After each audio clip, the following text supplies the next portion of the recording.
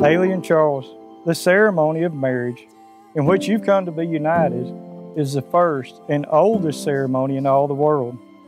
It was celebrated in the Garden of Eden with the very presence of God. We were made for relationships. Genesis chapter 2 says, "The Lord God said, it is not good for man to be alone. I'll make him a helper suitable for him." Marriage is a gift for God.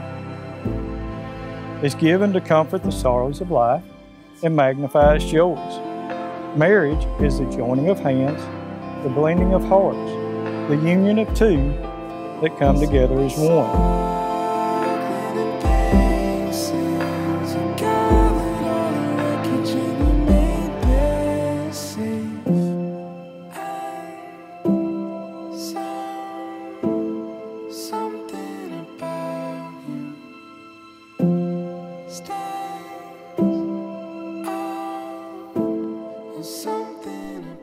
As we stand here together today, I can say without a shadow of a doubt, you are the only woman for me.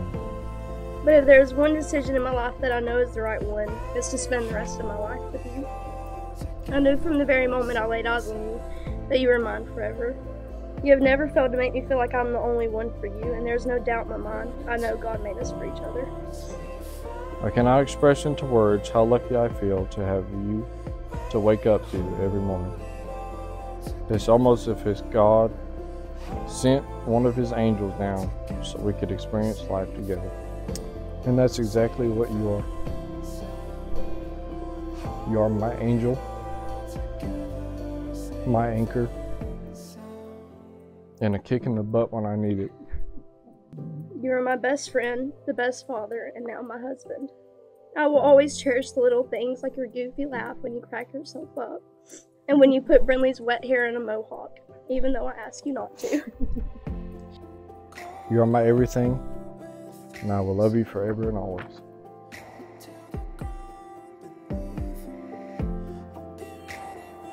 I pronounce you husband and wife. May God bless you and give you peace. Amen. What God has joined together, let no man separate.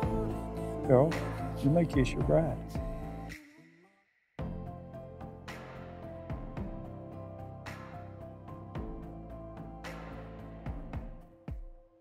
Ladies and gentlemen, it is my honor to present to you Mr. and Mrs.